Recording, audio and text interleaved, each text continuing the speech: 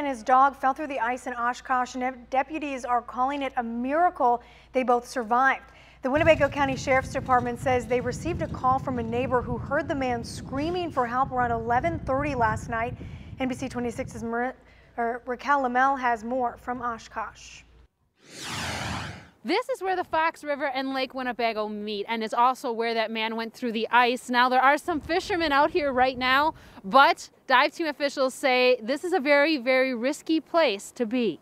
Deputies say the man, his dog, and the vehicle went under around 11:30. Some people along the shoreline heard that man yelling for help and called police. By the time dive crews reached the man, they say the vehicle had already sunk, the dog had run away, and the man was lucky to be alive. His clothing was actually frozen to him. He was stiff, and he was still alive and screaming, but he had so much ice on him that he was stuck on his back on the ice. The dog wasn't found until this afternoon and was reunited with its owner after spending the night on the ice. The man who fell through, still in the intensive care unit, but is expected to be okay.